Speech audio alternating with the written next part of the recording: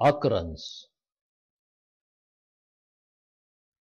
Hydras are solitary, sessile, freshwater animals. They occur in lakes, ponds, streams, and seasonal ditches, where weeds and other vegetations are commonly present.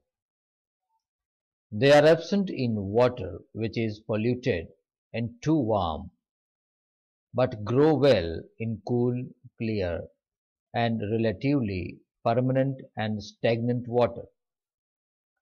They may be found attached to and hanging downwards from underside of solid objects in water such as leaves, sticks, stones, weeds, etc.